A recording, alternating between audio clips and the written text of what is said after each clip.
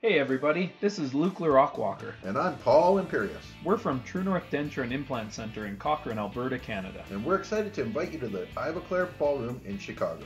Come and join us on Saturday, February 24th from 8 a.m. to 10 a.m. We'll be sharing our wisdom and tips and tricks for success. You'll learn how we transition from analog to a digital denture workflow. And how you can too. So, if you're making dentures and want to transition to digital success, come and see us. We can't wait to meet you and collaborate on your journey to a better smile. Come see many other speakers in the Ivoclar Ballroom during Lab Day Chicago. Also, Barb and I will be there all weekend recording anyone willing to sit down. So head over to voicesfromthebench.com/Ivoclar for the full list of speakers. And as always, we appreciate your support of the podcast, Ivoclar.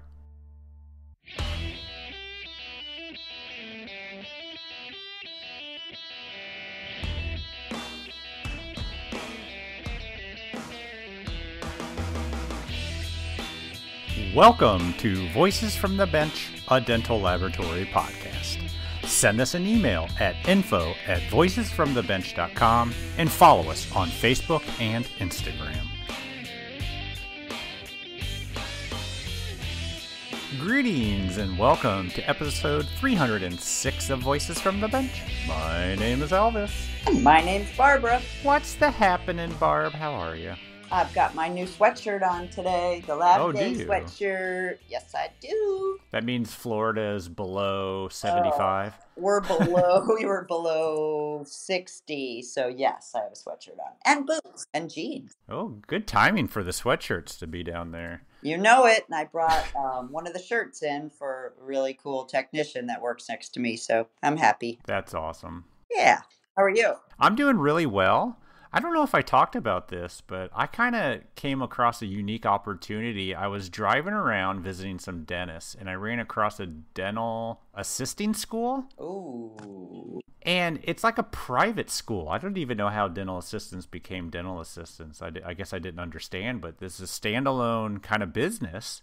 And they push through about 20 dental assistants through like a 3-month program, 6 months. I don't know how long it is. But I just happened to jump in there and said, hey, I'm from a lab. I love education. What can I do? And next week, I'm putting on a whole course on fabricating dentures and adjusting chairside.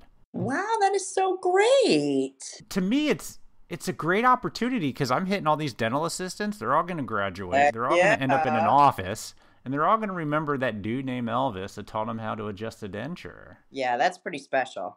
Yeah. You got it going on, partner. Labs, look for dental assisting schools in your area and hit them up. Give them some education. They only need like an hour and a half, 2 hours. But yeah, it's pretty exciting. I'm pretty excited to do it. Put together a nice little program. I'm learning myself some interesting dental terms that I really didn't understand before. So it's good all around. Good for you. So what's going on this week? Well, you know, we spend a lot of time talking about Lab Day Chicago. No. Yeah, but we're not going to do it this week because we talk a lot about it during this episode's conversation. Yes, we do. Yes, it's a great episode. But we're going to take a minute to talk about what we're doing in May. Oh, yeah. Barb and I, for the first time, we are taking the podcast international. Like physically international. We've talked to a ton of international guests, but we're actually leaving the United States. You and I. And your wife and my sister. Yeah, there's family involved. Yes. But it's taken us a while. We've always had dreams of going to IDS or some other show. We've been invited to Canada that we couldn't get that to work out. But this time, the good people at Exocad are holding their amazing conference that they call Exocad Insights in Mallorca, Spain. Oh, you even pronounced that correctly. Well done. I've been practicing. It happens May 9th and the 10th. So we're going to be there both days, set up on this fantastic island off the coast of Spain, which just blows my mind that I'm going to be there. And we're going to be recording anyone that we can grab. We don't even care if they speak English or not. We do care if they speak English. I can understand a damn thing they say. Maybe we'll just sit there and just each of us speak our native language and hopefully a conversation will come out of it. I don't know. I've never gone to a dental show that is in a place that English isn't the primary language. So I don't know. This is going to be interesting, but I'm super excited. We highly recommend everyone to go check out exocad.com/insights2024 or the link on this episode's show notes to see the list of really cool speakers they got going on, all the topics they're going to be covering, and then book your flight, get a room, and I have to emphasize this, the rooms are right on the beach. Yeah, well, Kristen and I, we already are on the beach, but hey. Well, to those in Indiana, this is pretty exciting. It's pretty exciting. So make sure you come and join us and enjoy what is sure to be an epic time in Majorca. So this week we get to talk to a well-known technician that somehow has escaped being on this podcast for almost 6 years. Yep. Jessica Love, formerly known as Jessica Birrell, comes on the podcast to talk about her journey in dental technology. Joining Jessica is the greatest Canadian Laura that we know, Laura Gilbert. Laura was just made General Manager of Canada for Ivoclar, and she joins us to update everyone on what's happening in the Ivoclar Ballroom during Lab Day Chicago. Other than us being there, of course. Other than us being there, of course. They got a few things going on. But one of the speakers that weekend is Jessica Love. So we were happy to finally have her on the podcast. Jessica talks about her artistry past and what made her fall in love with lab work. And after a brief break for family, she decides to open her own lab in her house. And then when Emacs came around, she found a better way to teach it. Ivoclar noticed, and Jessica, the speaker, and Jessica, the teacher, was born. Yeah, and she's awesome, I gotta say. And now she owns an amazing clinic called Capture Dental Health and Beauty Center that takes what a dentist sees in a mouth and can improve someone's overall physical and mental health. It's pretty fascinating. It is pretty fascinating. It's pretty cool. Oh, yeah. So join us as we chat with Laura Gilbert and Jessica Love. Whether you're looking to elevate your craftsmanship or looking to cut back on cost, look no further. VITA MFT teeth are the ultimate solution for creating lifelike and stunning smiles. Crafted with precision and backed by cutting-edge technology, VITA MFT teeth offer unparalleled aesthetics and durability. And since VITA believes in the power of experiencing excellence firsthand, for a limited time only, they are offering you the chance to get a complimentary case sample. That's right, a full case absolutely free. Just visit vitanorthamerica.com/free MFT. Don't wait any longer to start providing your customers a premium tooth at an economy price. Redeem your free case sample, and if you're ready to buy, VITA will even give you an extra 10% off discount by shopping online on their newly launched online store. Join the VITA family today, and we appreciate your support of the podcast.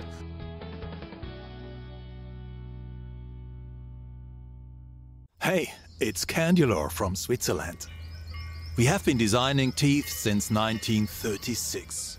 Successful tooth design knows only one benchmark: your own standards and those of your patients. Discover our tooth line PhysioSet TCR with new 18 anterior molds, manufactured specially for the US market and your daily work at your bench. If you are looking for new options in removable, get to know us at candulor.com and find out more. You will be supported and supplied by our authorized dealer, Edmunds Dental Supply. Candulor. High-end only.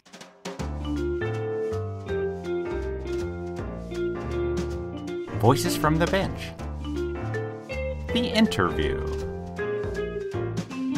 We have an exciting episode today. We are back this year again talking about LMT Lab Day Chicago in the Ivoclar room, and joining us is one of the speakers that's going to be there that weekend.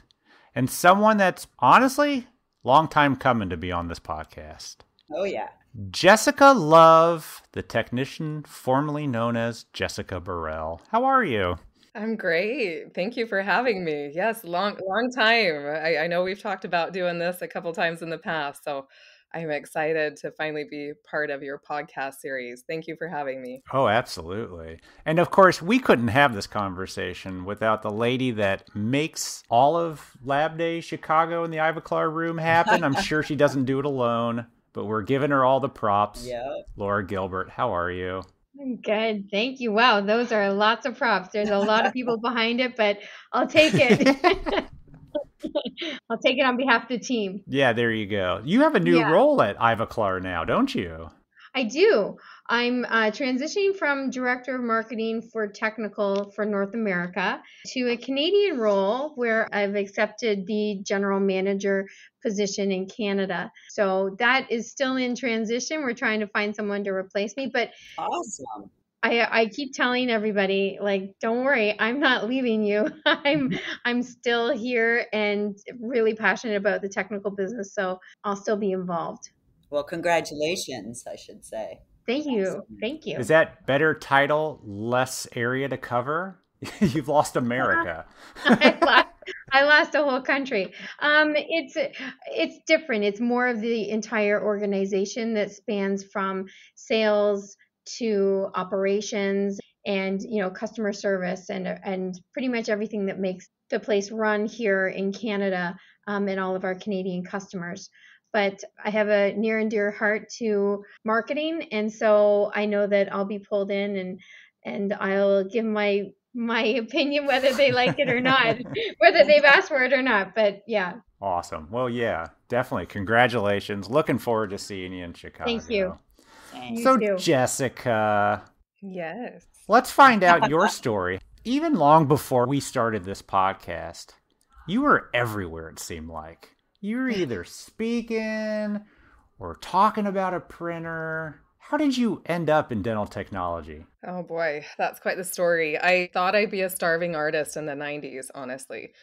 Graphic design was not really existent at the time. The computers were all going to end in 1999. And 1999, I figured out I better do something with my life. And wait a minute, were you really scared of the Y2K? I think everyone was a little scared about it. And then it's just how do we make a career as an artist? In the 90s, it's like, do I paint paintings and try to sell my artwork? Because you feel like you only become famous after you're dead, right? That's how most artists are. So pretty much, yeah. Yeah. So I just didn't know what to do with my artistry. And I figured, I had a friend tell me to become a hygienist. And she's like, just go to school, become a hygienist, figure out your art thing along the way. So I went to a school called American Medical Dental Institute, was its name at the time. It used to be in Provo, Utah. And I went and interviewed for the hygiene program and kind of stumbled across the dental technology program. So the dental technology program was there in the same center, and they had an entrance exam and a sculpture and a drawing, and they test your hand dexterity. And I fell in love with it. I'm like, oh my gosh, this is art, and I don't have to put my hands in anyone's mouth. This is incredible. So yeah, I don't really think anyone grows up saying they want to be a dental technician for a living, when they grow up. But I definitely stumbled across it and fell in love with it so fast. I love the artistry. I love math and science and art.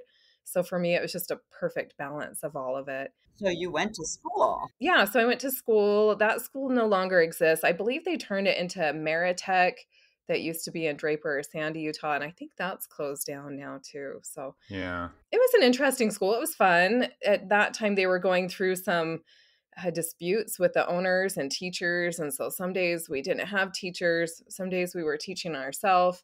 I remember we caught the lab floor on fire trying to figure out casting. So it was pretty entertaining.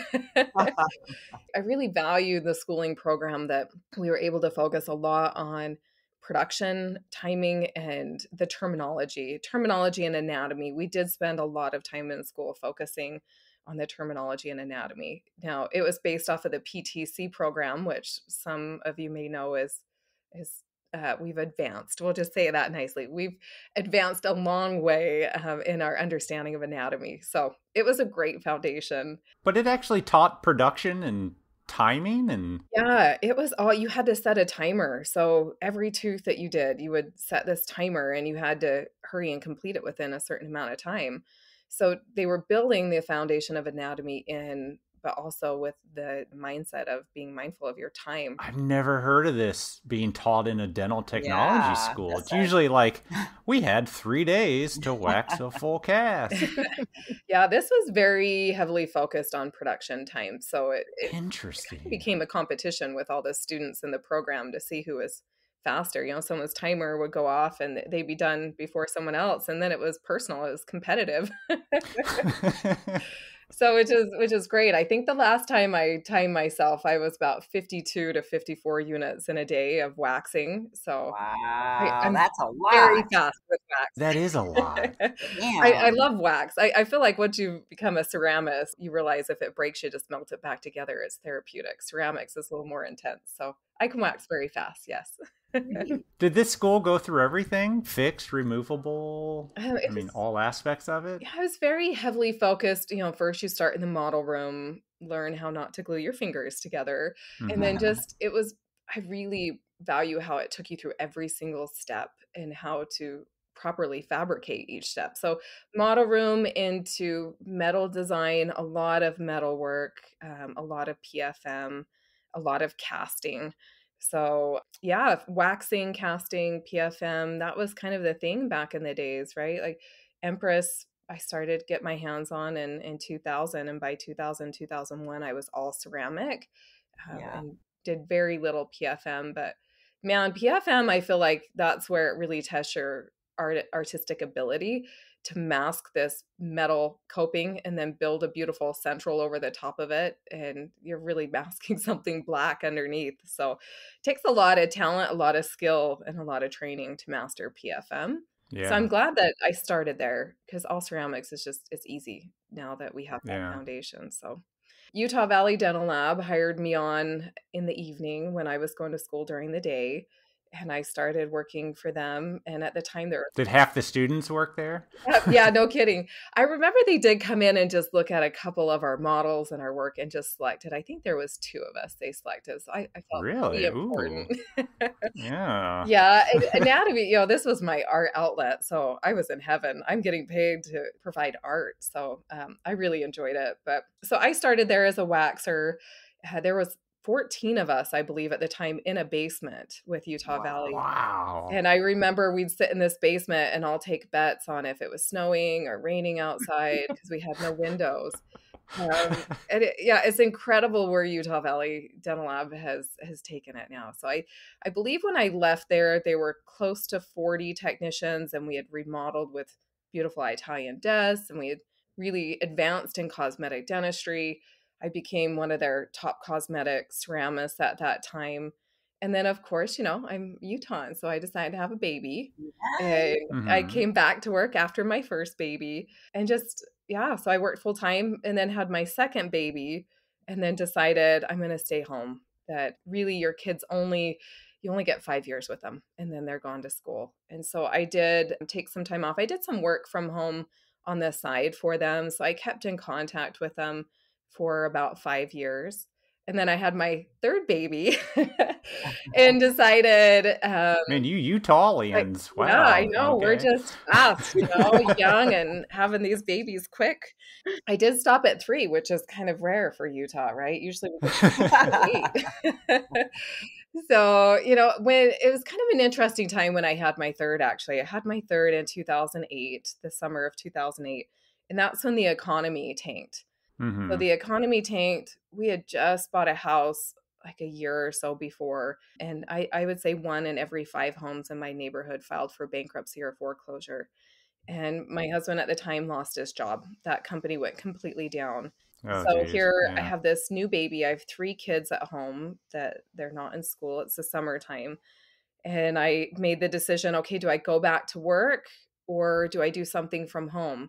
And when I looked at the cost of daycare at the time, it was about $1,500 a month for 3 children, which is probably pretty inexpensive compared to nowadays. But the amount of time I would need to work just to cover daycare Gosh, it was intense. Yeah. And I remember with my first baby working full time, I had a storage closet at Utah Valley Dental Lab. I would go in and pump my breast milk, every Been 2 there. hours. I thought you were going to say you put the baby in Oh, there. yeah. It would be great if I could take my baby to work for sure, but that's a whole nother challenge. So yeah, so my first one when I was working full time, there was definitely the obstacles of wanting to still, nurse my child. So clocking out, pumping, and then, every 2 hours. So with my third, I realized, it is such a challenging thing as mothers. We really want to be there with our children, but most of us still need to provide for them. So it's, man, I want my cake and I want to eat it too, right? I want to be a mom and I want to be there and still provide for them. I needed to provide for them. So I decided to open a lab in my home. And I remember I met with Richard Willis, owner of Utah Valley Dental Lab at the time. And I told him, I think I'm going to open a lab from home. And he told me I was pretty much nuts. I was going to say, how did that go? Yeah. And to be fair, like at 30 years old, so on my 30th birthday, April 6th, I went and opened a business license and started my laboratory. And I was incredibly shy. And people do not know this nowadays, but I could barely talk to a doctor on the phone. I would turn red in the grocery store if a neighbor said hi to me. That's how shy I Wow. was. That is Interesting. surprising. I know. Everyone's so surprised. Not anymore, Jessica. I know. And that was such a funny journey for me. One, most of us open a lab based off of our skill, but with no knowledge of how to run a company. So it is definitely a rude awakening. A technician's like, oh yeah, I make this much money for the company. If I do this many teeth per day, I can open my own and make all that money. And then the owner doesn't get any of it. I could have that all to myself, right? And so, no, not all. Once you factor in all the steps and everything, now we're the model technician. Now we're managing accounting or, equipment, all these random things that go into owning a company. It was a lot of late nights. I averaged 1 to 2 all-nighters a week with my children. My youngest baby was born with an immature digestive system. And so he cried all the time for the first 2 years. And I can tell you, I found a very good technique. I would wrap him in my lab coat and button him up into my lab coat. And I could bounce him while I was layering ceramics and walking to and from different positions in the lab. So turn on the suction unit. Yep. You didn't hear anything? Yep. I did just develop this natural sway while I was, building porcelain crowns or whatever step I was doing. And I always joke around, I could teach a really good porcelain layering course of how to nurse your baby and layer porcelain at the same time. So, it was definitely a challenge. I really, really love being a mom. That is my number one joy. I love my children. So when you opened your lab, did you just name it yourself and just convert a garage, or how did that all play out? Yeah, so I started with one room in my lower level. We had a daylight basement. Yeah. And I came up with the word capture because that's really what we're trying to do is one, capture nature, capture smiles, and allow our patients to really capture who they are with that freedom to express themselves through us. Love it. Yeah. So yeah, I started with one room in my home, and it was crazy because I barely had enough money to buy one porcelain furnace and some porcelain powders. I think I bought a waxer.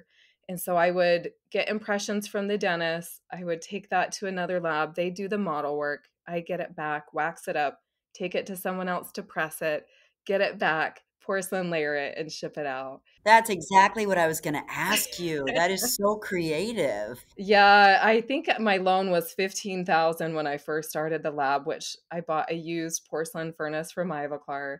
And those porcelain powders were like $50 a bottle. So it's like, what can I make with the least amount of shades possible, right? Yeah. And then I just slowly saved up until I could buy model room equipment next. And then I eventually bought my pressing oven and just slowly saved up. And now I think my laboratory has close to $1 million in equipment. So it's crazy to see how slow it started. I eventually hired on employees and expanded out in my home to where it occupied one the whole lower level, which was about 1,500 square feet. People came to your house to work? Yeah, I loved it. My employees were my family. And, they were my business hours. I'd unlock my front door. We actually had inside shoes. So I bought them all inside shoes that they loved.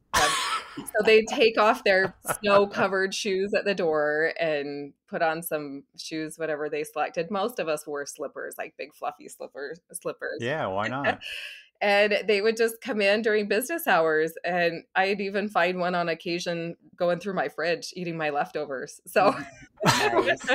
but I really loved it because I do feel our career should be personal. We do spend so much time in our job, and it should be family. And I know that's a delicate line sometimes with employers and employees, but I've really tried to keep that mindset as I've moved it out of my home. 5 minutes ago, you said you were super shy and not outgoing. Like, how did you get clients? You had to visit doctors, right? Yeah, that's a good question. It was funny. Medication? Yeah. Alcohol. Oh, trust me. I did actually have a visit to the doctor once when my 2-year-old would not sleep more than 20 minutes at a time. And I remember the doctor, I was working in the lab, I was bouncing this baby, and I took him to the doctor once. I'm like, you got to do something to make this baby sleep. I got to sleep. And the doctor looked at me and he goes, I can prescribe you something. And I'm like, you can give baby something to sleep? And he looked at me and goes, no, I can give you something. And I realized at that moment, I probably do look crazy. I probably do look crazy right now. I'm totally sleep deprived, overworked. So when I first started, Emacs was new to me. And, I flew to San Francisco and took a course with Oliver Bricks. Oh my God, that's so crazy. We were just talking about him. Yeah, I had been communicating with him when he was in Germany. I really liked a lot of his work, and I debated on flying to Germany. He told me he was coming to the Idea Institute. So I flew out there. I think I paid a little over $3,000 at the time and took a course from him.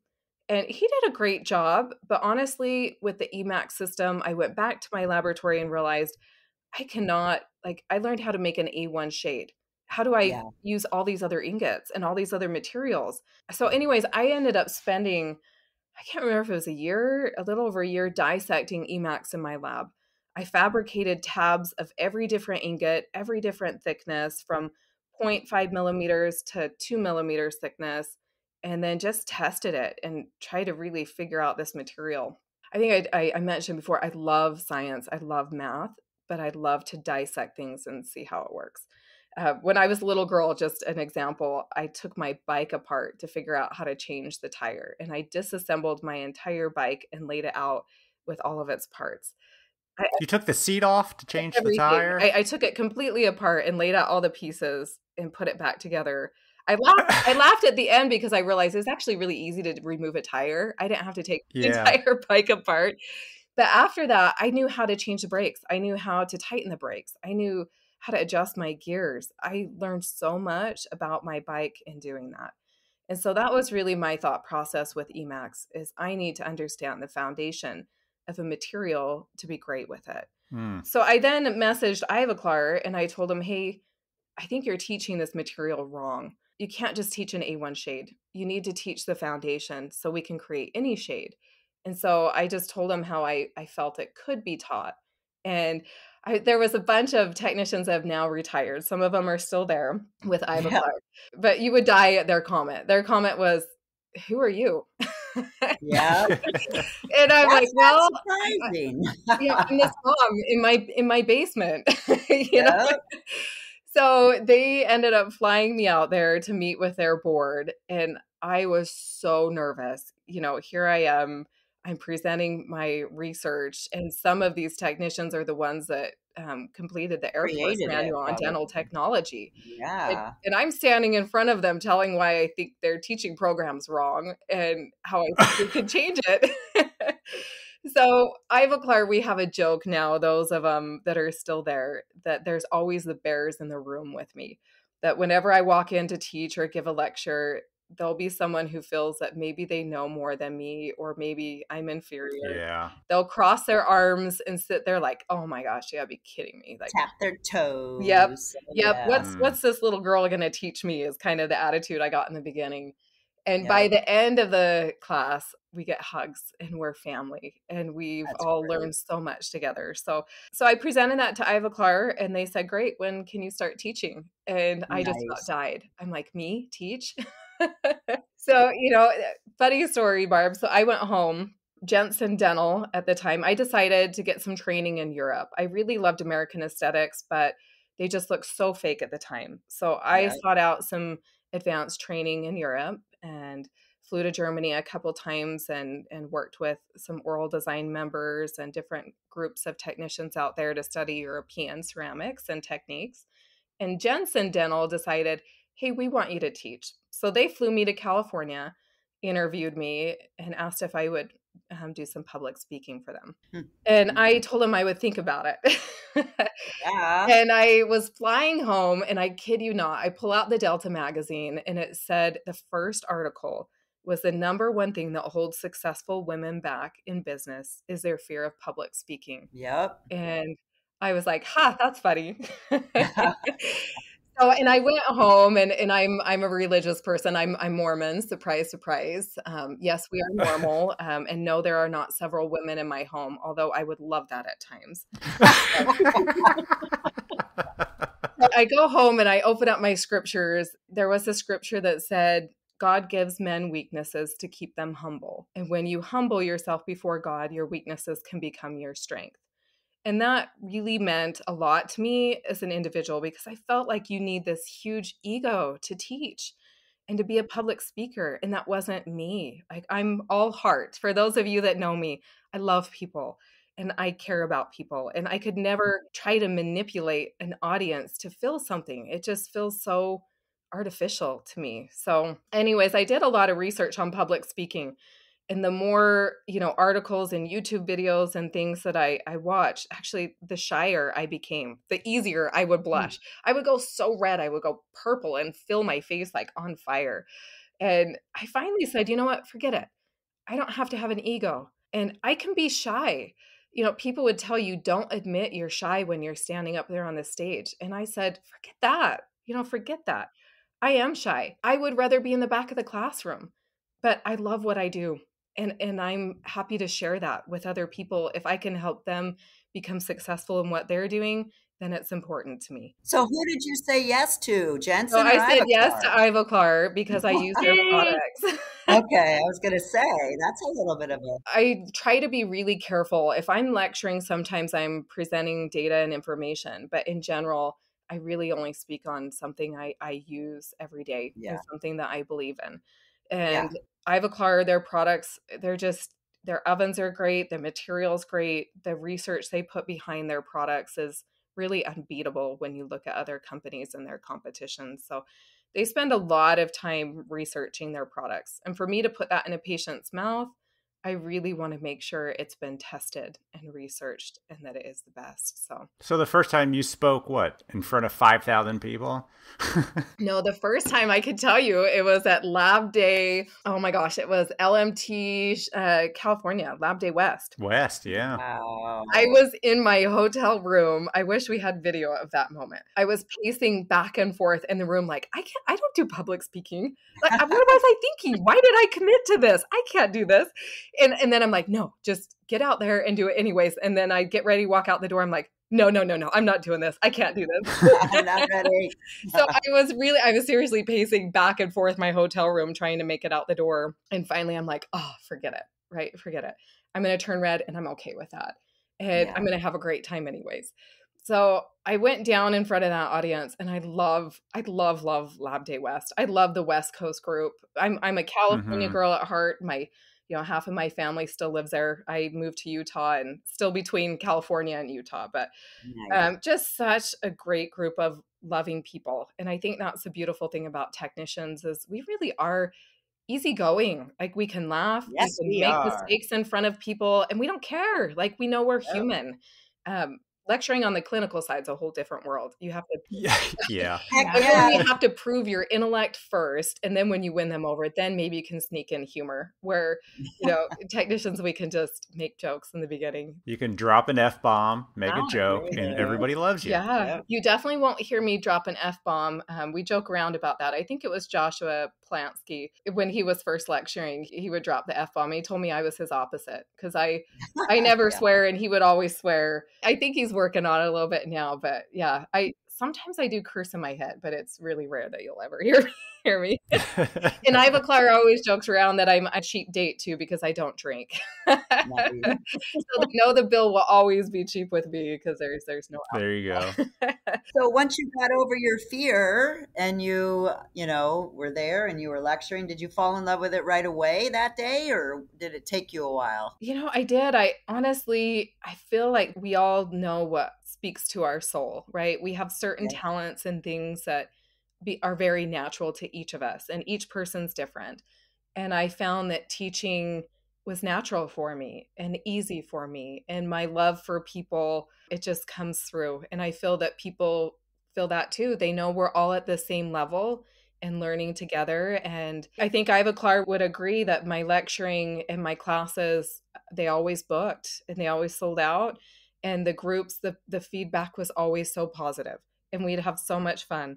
And most of the feedback I get is that I'm on the same level. They don't feel like I have this ego, and we're this group working together to better ourselves. It invites so much group participation into my classes and lectures. And that's what I love. I love being a public speaker because we can see the journey that everyone's on. And if I can help inspire them to go back and maybe learn a few things different, or be inspired to be better, or feel like they have the motivation, the desire to continue doing it every day, then I feel accomplished. I feel like I've succeeded. So I really love the dental technology industry and the individuals that are in it. We have so many incredible technicians. So just honored to be amongst all of them. I can attest to, your ability to connect with people and educate as well, because, you've done courses for us all over North America. And I think your ability to be vulnerable and relate to your audience is exceptional. And what I love about Jessica is that you are an artist, and sometimes you go to a level that most people won't spend the time to go to. But you're able to say you can get very similar results with not going as far as maybe I do, which maybe is a little bit more niche with more production labs out there. So I think your ability to adapt to the audience is excellent. So if anybody ever gets an opportunity to go see Jessica and learn from her, I highly recommend it. Oh, thank you. If only there was an upcoming opportunity. Yeah. There might be. Yeah. There might be one in Chicago. Don't you have a morphology course and a coloring course, or a staining? How many courses do you have, and how do your curriculum look like now, and how's it evolved? Too many questions. Sorry. Yeah, I started teaching for Iva Clark. My first class was called Emacs Play.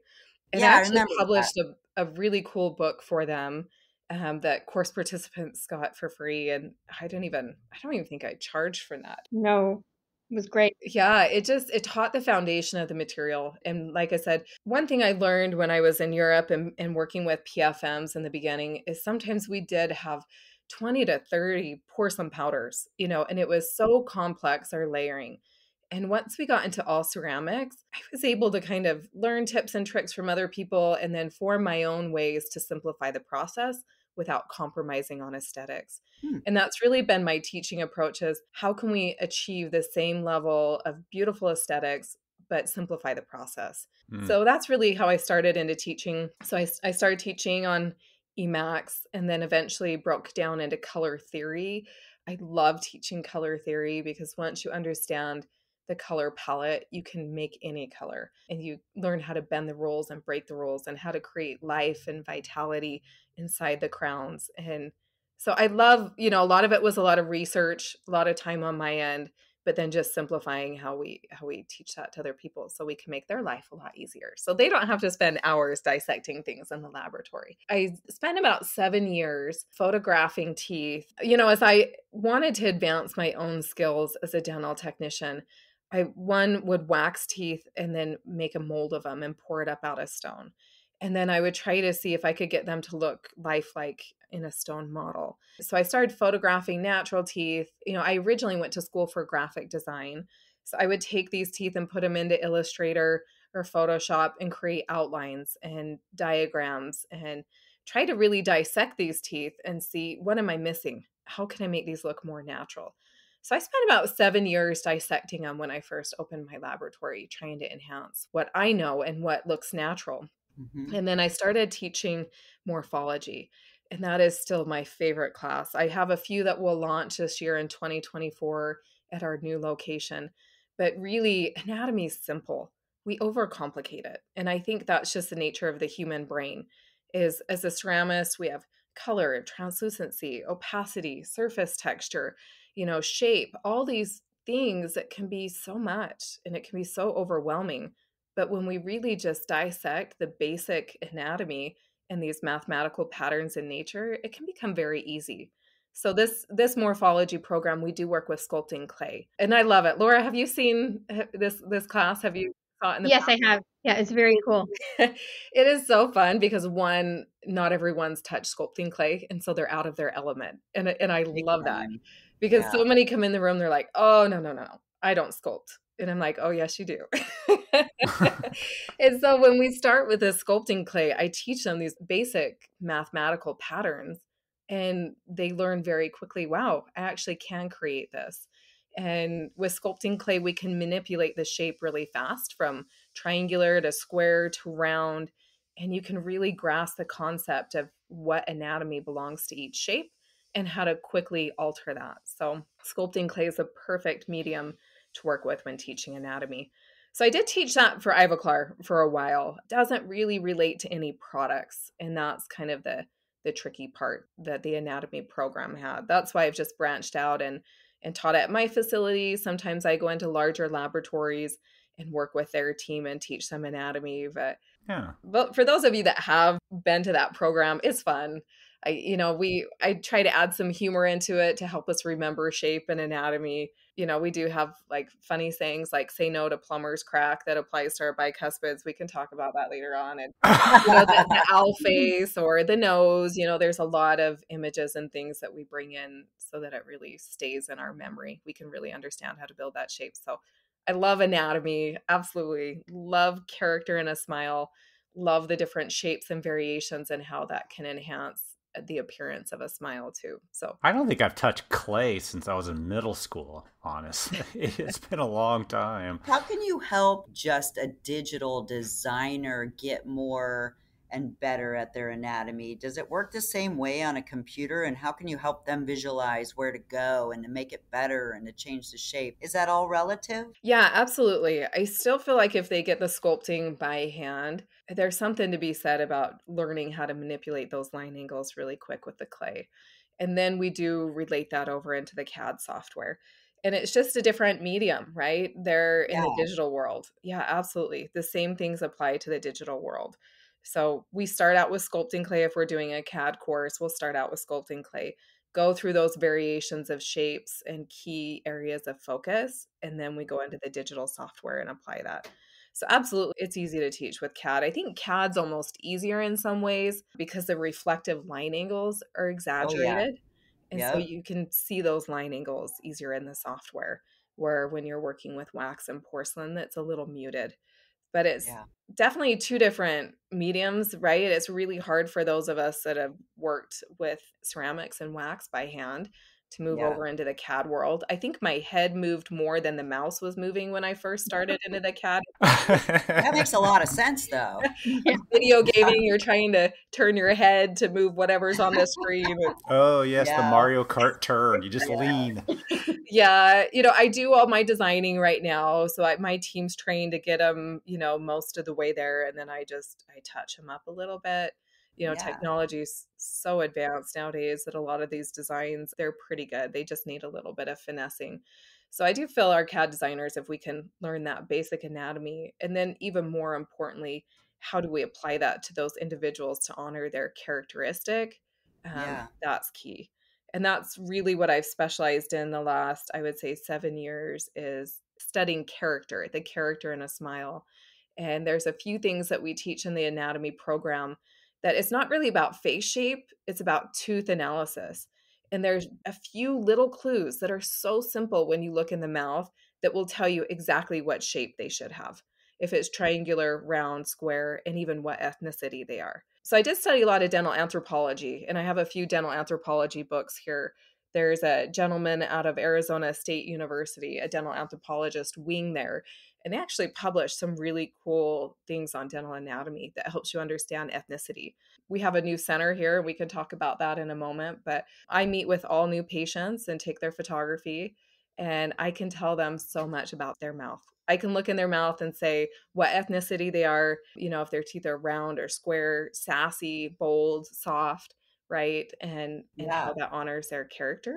And then when we're looking into smile design, this is something we're going to be talking about at the Chicago Midwinter, is how do we simplify these smile design approaches? How do we gather the right information to quickly assess what smile and shape belongs to this patient?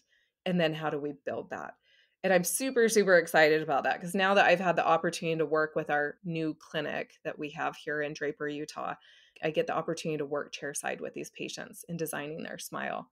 So I'm going to be sharing some simple tools and tips on how we can quickly compose a smile makeover, and for lab technicians, how they communicate that to their dentist. And you'd be surprised, technicians, well, we're not surprised, but technicians, we're the anatomy specialists. We really know more about anatomy than the dentist. And that is a huge advantage when you learn how to compose a patient's smile. We're a huge resource that the dentist, they're not capable of doing that on their own.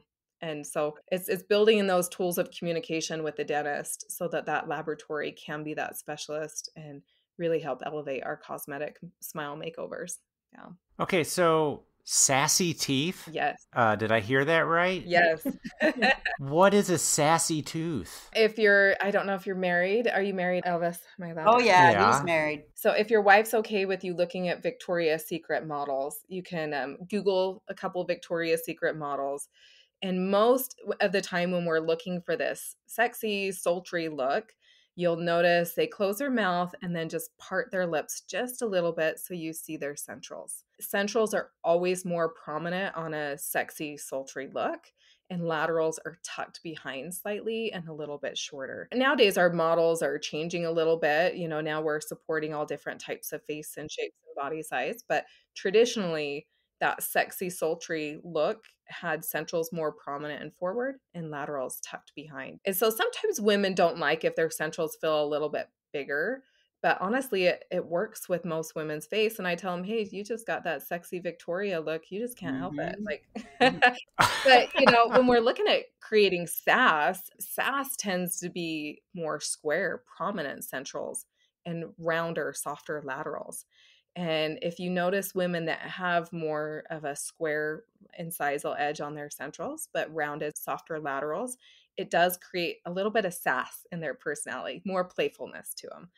And typically we don't put square centrals on a female. We always want to round them out, but it can work well. I've got a sister that's quite a bit younger than me, and she has these square, slightly larger centrals with rounded laterals, and she's just got such a cute, playful, sassy look. So do you tell her that? Yeah. It doesn't work on everyone, right? And that's what we have to be mindful of when we're looking at face shape is, what kind of characteristic, what personality do they have, and how do we carry that through with their facial anatomy and bring that personality. I'm taking notes. Next time I get veneers, I'm going with the sassy look. Well, totally we can always do a consultation and I'll show you. Nowadays with digital technology like exocad, we can take a picture of your face and virtually try on different teeth, which is so cool. That is neat. Yeah, I love it though. I love it when we can look at a patient and say, hey, this is exactly what shape belongs to you, and see, this is your personality. And look, this is your ethnicity. I feel like patients actually really geek out on that with me, which is satisfying so I'm not the only nerd in the room, right? Like geeking out on all this anatomy. Patients really are fascinated to know that. And we also can see their wear patterns, right? Dental technicians understand that way more in depth than dentists do. We can see, if they're just wearing their anteriors or they're wearing their posteriors or they have posterior interferences and what's causing that. So we can very quickly dissect functional issues in the patient's mouth too, which which is a huge, valuable skill that we can offer to the clinical side as well. I think you could turn this into dental fortune telling. Yeah. Where, you look at someone's teeth, and next thing you know their personality, and you're really digging into their lives, all because of their teeth. Yeah. You know what? It can be very emotional. It can be. I And bet. I've actually had patients cry in the chair because you are dissecting what's going on in their mouth. And so this new center, I took the Coyce course years ago. And if you have not taken a Coyce course, functional, I think it was functional aesthetics. I took a 3-day program through him. He is by far my favorite theory or a course on function. Mm-hmm. And he really looks at what nature is saying. So anyways, I took his program and he recommended we read the book How Not to Die by Dr. Michael Greger. I got that book for Christmas. Good for you. I really recommend you listen to it on Audible. Unless you like a medical encyclopedia, then go ahead and read the book. But Yeah. it's an intense, I think it's 18 hours on Audible. And I've read it 3 times. And I still feel like there's so much information that I did buy the book and highlight it. And I have different pages bookmarked. But everyone should read that book. It helps you learn how to dissect your own health. Sometimes even avoid going to the doctor because you'll end up knowing more than the doctor is. The medical system really does rely on prescription, and they just don't have the time to look at what's going on in your body. So that book really helps dissect your body and what's going on so you can start to troubleshoot your own body and enhance your overall health. So I did that. I read that book and I started working with Park City Dental Spa. They bring in actors and models and, high profile patients. I started going in there and working 1 to 2 days a week with them, seating these crowns chair side. And I started recognizing so much about their health. I would say 60 to 70% of patients have gut issues and they're not being addressed. And that gut issue is what's linked to gluten sensitivities, diet sensitivities, but breakdown of teeth. And so the dentist really has the opportunity to look into the patient's mouth and say, what is going on? It is a window into the body. And they can look at biofilm, all different types of things and say, what's going on? So you can look in a patient's mouth and say, hey, you've got excess biofilm. It looks like your acidity is high. We can do pH testing. So we built this new facility. I opened it a little over a year ago. I'm super excited. It was 3 years in the making. So, wow. Oh my gosh. And it was all during COVID. So it was just a nightmare trying to get this building up and going. But this new building now houses my laboratory, which this April will be 15 years ago that I started. It houses an education center with a nutritional cooking kitchen and education room for all health. And then our dental practice, which has 5 dental operatories and 2 medical operatories. So we've now teamed up with functional medicine practitioners, and they are going to start working out of our facility as of this year. We're super excited. And then together with both dentists and functional medicine practitioners, we can look at health as a whole. And that's really how, dentistry, if you think about it, we have the opportunity to see patients every 6 months for their cleaning, hoping they get a cleaning. And during that 6 months, we can regulate their health. We can monitor their health. We can see if all of a sudden they're starting to have breakdown, they're building up plaque at a higher rate, their gingivitis, periodontal disease, different things like that. That's all an indicator that something's going on in the body. And so now we can look at those things every 6 months. And if something changes, we can have them get their blood work done with our doctors and take a look and see what's going on. And no one goes to the doctor, if you think about it, until they already have symptoms. Something's already happened. True. And at that point, sometimes it's too late. So, but the other thing is dentists, okay, so we get this patient in the chair and we can look at him and say, okay, you've got, your teeth are breaking down, your pH is off. What's causing your pH to be off? And pH is usually 2 things. It's either diet or stress. Those are the 2 biggest factors. The other thing that can be there is chemo, radiation, chemotherapy, or toxins. So medication and toxins. Those are 2 other factors as well. If we rule out toxins and medication, it's usually stress and diet. And now what does a dentist do with that? Like, how can we treat their diet and stress? So that's why we created this center here where we've teamed up with different health coaches, nutritional coaches, even relationship coaches, which I'm so excited we'll share later on.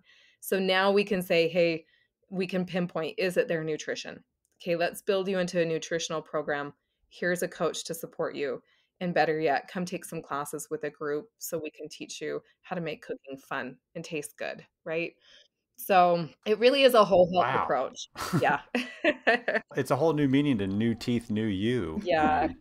Yeah, it really is. It's this year we're launching the education program. So we've got our coaches in place and we're getting ready to start planning out our schedule, our calendar. It's a big project. It's going to take a long time for me to fully develop, but really we're taking people that are already trying to make a difference in the lives of others with nutrition, with health, with relationship, with fitness and finance, and we're pairing them all together in a system where we all communicate with each other. And that's really what medical is starting to shift into is treatment planning together with all these different specialists, all these different specialties, so that we can communicate individuals' needs and make sure we're getting the results that we want. So, And the heart of this and everything got started by a dental technician. I love it. Yeah. Isn't that funny? It's so funny, the mindset of like, you'd be surprised. So this year, as of the end of December of 2023, I took over full ownership of the dental practice. I had a dentist that was a partner in the beginning. So I took over full ownership. In Utah, I can own a dental practice 100%, which was scary to me at first, but exciting because now we can really elevate this whole health approach. So this center, we focus on a high level of aesthetics because we can customize, your teeth chair side. And then we focus on a high level of health and treatment planning for longevity. And this is really our headquarters, our research center, where we are going to create all these structures for screening patients so we can teach other doctors and implement this into practices nationwide. So we're super excited. And we've got a couple of great dentists that are teaming up with us this year that believe in whole health, and one offering better products, better systems, and things that are not as toxic to the body, but also just screening the patient for really looking at them, seeing what's going on in their body. So super excited. It's just now really taking off this year. This is my life vision, and I'm sure I'm going to be working on this as long as I have breath in my body. I will continue to elevate this vision. It's been beautiful. But going back to your comment, Elvis, absolutely, you can get a patient in the chair and you can see so much about them. You can see, honestly, like bulimia, right? Are they struggling with their diet? Are they struggling with trying to keep weight off? And that's such a personal thing. Are they struggling with sugar and acidic foods? Are they stressed? And if so, where are they stressing? And when we ask these questions, we ask them they get a questionnaire before they even come into the office so we can assess all these areas. But you'd be surprised when we talk to the patient and say, okay, your teeth are breaking down faster than they should. Tell me what's going on in your life. It does look like you've marked a few boxes saying you have a little bit of stress going on in your life. And you'd be surprised, one, how happy the patient is that someone actually cares. Right? Yeah. And now it's like, okay, let's look at that. And now I'm part of your support group. Let's elevate this together. Let's work through this together. Yeah. So it can be really emotional when we get these patients in the chair, and beautiful at the same time, because we do have options to help them elevate their life. So, well, what's amazing to us is that you still have time during all this to come to Chicago. Oh, true. That will be my vacation. Did I not tell you that was my vacation? If I'm showing up late, maybe I was in the bathtub a little longer. No, just kidding. There you go. No, I'm super excited to come to Chicago. One, it's just great to get out and see all the new products and what everyone's lecturing on and teaching on, all the great new information, and reconnect with everyone face to face. I love this Chicago Midwinter meeting as well. So you're speaking in the Ivoclar Ballroom this Saturday during Lab Day. Yes. And you kind of talked about what you're going to be talking about, but what exactly are you covering? Well, one, I noticed, thank you, Ivoclar Laura, I'm going to have to razz you about this. I am at the end of the day Saturday, which means we're saving the best for last, right? Yeah, of course. If you're trying to sneak out of there early, then sneak into our room because I am definitely saving the best for last. We are so Awesome. excited to reveal a documentary that we have been filming all of 2023. We've filmed a documentary that will be aired on YouTube after the Chicago Midwinter meeting, and I'm releasing a sneak peek with the QR code for everyone. It's a documentary of a smile makeover. It's behind the scenes of a smile makeover. It's a how it's made video. Awesome. And super excited. Our goal with the general public was to show the science and the technology that goes into building a smile and also capture the patient's emotional experience along the way. So we have an actor / model that has actually trained herself to sing with her lip down when she's on stage, which is incredibly difficult. Because of her teeth. Yeah, because her teeth. She was really embarrassed with her smile, which is the case with a lot of people. A lot of people just did not grow up with good dentistry or their parents. Yeah, sure. Oh. And so many people are embarrassed about that. So we captured her journey of this smile makeover.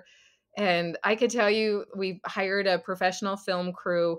Ivoclar is one of our sponsors. Thank you, Ivoclar, for helping us bring this vision forward. But we're super excited to be able to share it at the Chicago Midwinter meeting. This will be our launch of our documentary. So awesome. Not only am I launching this video, I'll be sharing ways that you can simplify these smile makeovers, tools that technicians can use to very easily communicate their skill level with shape and anatomy, and what information we need to gather to make this all happen. So super excited. Yeah, looking forward to it. That sounds great. Laura. Yeah. Laura. Jessica, thank you so much. We got to move on to what else is happening during Lab Day Chicago. Yes. Laura, you want to run us down what all exciting things are happening in the ballroom, other than Barb and I, of course. Well, Barb and you are the main attraction.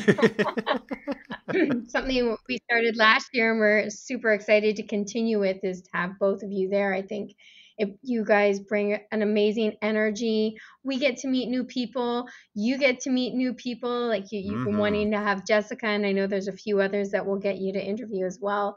So it's going to be some really great energy in the ballroom again this year. We've got some fun stuff planned. Our theme this year is called Benchtop Heroes, and I think just listening to Jessica and everything that she's doing with her facility and the Institute, and how much you all care about the patients that you are making restorations for and doing makeovers for. It's because you really are the heroes that deliver to the patients that restoration, not only to the patients, but to the doctors. And sometimes you have very little to go on, and you really are those magicians and that come up with this amazing prosthesis and restoration. So it's all about the lab technician, and we're calling them benchtop heroes for that reason. So I love that theme. That's a great theme, just saying. Yeah.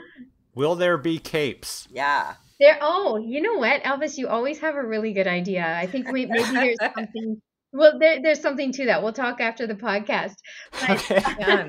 I better start working out if I've got to dress like Wonder Woman for this lecture then. I just want a reason to run around with a cape on. That's all. It's actually a really cool idea. But yeah, Benchtop Heroes is our theme. And so it's just about celebrating the lab technician. We're going to have a really cool photo booth. We're going to have you there. We also have an education session on the Thursday that's about iVotion digital denture and design with 3Shape. So that you can sign up through LMT website. And that's on Thursday from 1 till 5. And then So wait a minute, a 4-hour course on designing digital dentures? Well, I mean, you got to start somewhere.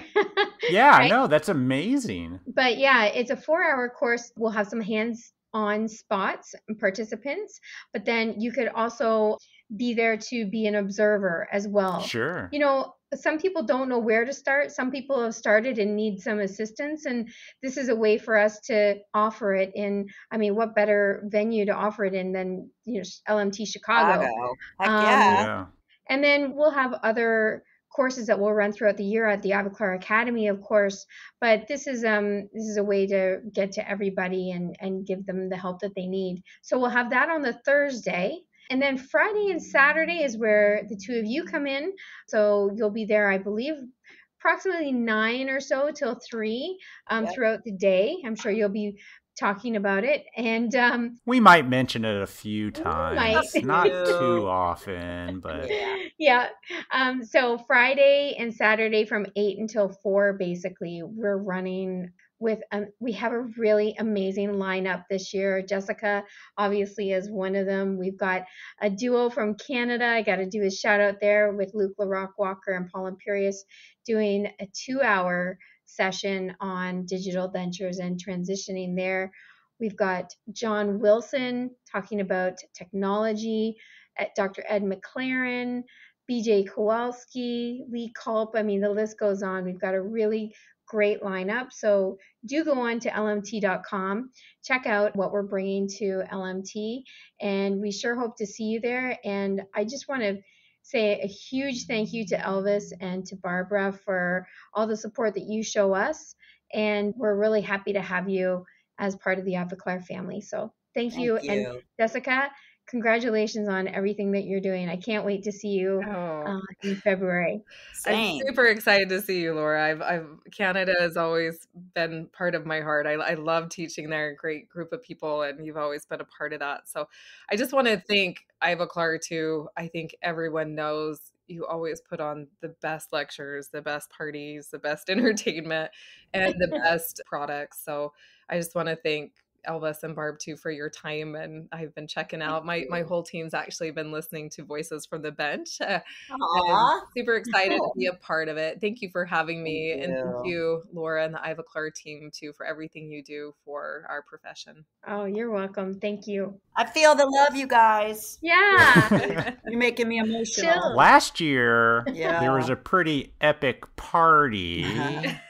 There was. Is that happening again this year? Well, you only turned 100 once, Elvis. Oh, well, 101 is just as exciting. True. No, we'll be doing smaller little events here and there throughout the few days. You know, Chicago is such a huge endeavor for us. It's not just the LMT ballroom, it's the exhibit hall, it's doing the Cal Lab, which is going to be great this year. And McCormick, you know, we have to show the doctors what materials they should be asking you for. So, you know, we're in there, and then the APROST meeting. So we're all over the place this year. There's probably not a meeting you won't see us at. But yeah, if there's any events coming up, we'll let you know. But at this point in time, I think we're taking it a little easier this year.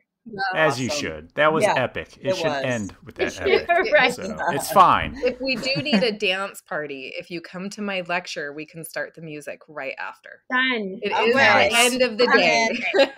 There you go. I love it. Jessica, Laura, thank you so much. We appreciate you for coming on. Jessica, what a great story. I feel like we could have done another hour just learning about what you've done. It's amazing. I had no idea. Oh, thank you. Yeah, it's been a journey. Yeah, looking forward to seeing you in Chicago. And Laura, as always, thank you for everything, the support. And Barb and I are ready for a weekend of chatting. We'll see you in a month. Okay, we'll see you then. Yeah. All right. Thanks, everybody. Okay. Thank you. Bye.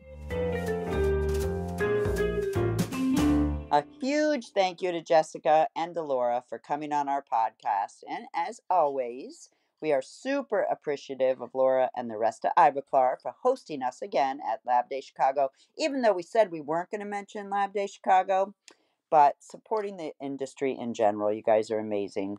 Trust us when we say the industry notices and remembers when companies support it. Congratulations, Jessica, on all your well-deserved success. We cannot believe it took you so long to be on our podcast, Jessica, but way to go. We are so glad we finally did, and what an amazing story you have. We cannot wait to see the documentary and see what amazing things that you do at this clinic. Seriously, everybody, go check her out on stage. It's the Ivoclar Ballroom on Saturday from 3:15 to 4:15. Who knows? She might be even dressed as Wonder Woman. Sweet. I bet she will be, actually. She's pretty awesome. That would be amazing. All right, everybody. That's all we got for you. And Pete, we'll talk to you next week. Have a great week, all. Bye. See ya.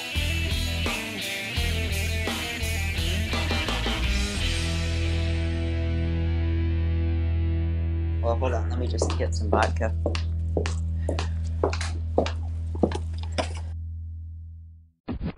The views and opinions expressed on the Voices from the Bench podcast are those of the guest and do not necessarily reflect the official policy or position of the host or Voices from the Bench, LLC.